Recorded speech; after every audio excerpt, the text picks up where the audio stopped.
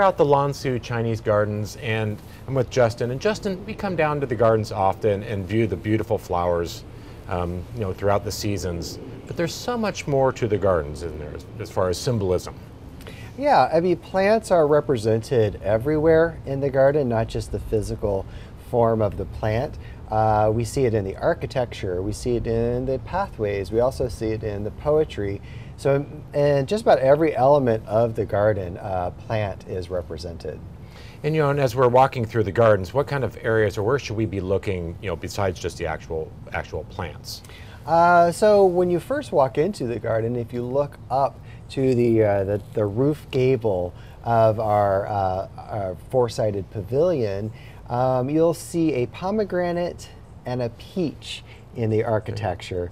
And the peach is a representative of longevity. And unfortunately, we don't have any peaches in the garden. But also we have a pomegranate represented, and that is a representative and a symbol of fertility. And we actually do have a couple of pomegranates in the garden as well. And in walking through some of these courtyards, you see a lot of stonework on the grounds. And what kind of symbolism is that showing? Yeah, so if you go to our fragrance courtyard area of the garden, the stone design in the pathway is of a lotus. And lotus are, they bloom in the summer, they grow in the water, and so therefore that courtyard is a symbol of summer. And then when we walk into the scholars courtyard after that, we have the opposite. We have plum blossoms falling on cracked ice is the motif on the pathway there. And you can see this almost looks like a modern design, but it's actually a very, very old classic design of these plum blossoms that have fallen and cracked the ice, bringing in spring and putting an end to winter.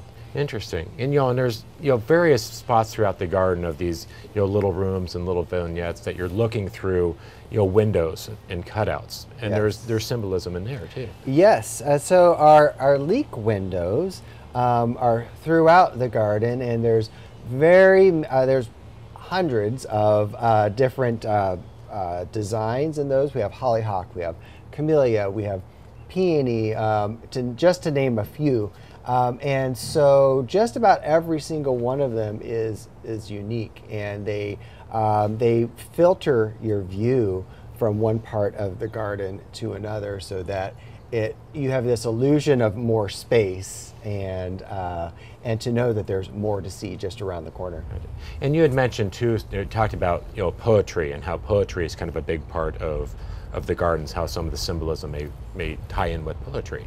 Well, this is a scholar's garden, and the scholar in the Ming Dynasty would have been a poet, a calligrapher, an artist, as well as a politician.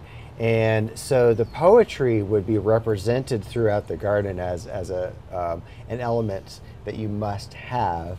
And also it talks about what is either in the garden or what is in nature. So it reminds you that you're either in the mountains, or reminds you of something you're about to see. We have poetry that talks about the plums when they're in bloom, and we have poetry that talks about the pine and the bamboo. So we're always kind of reminded of that there's a connection between not just the living plant, but the other elements as well. And as people are walking through, they may miss a lot of these elements if they don't know what to look for.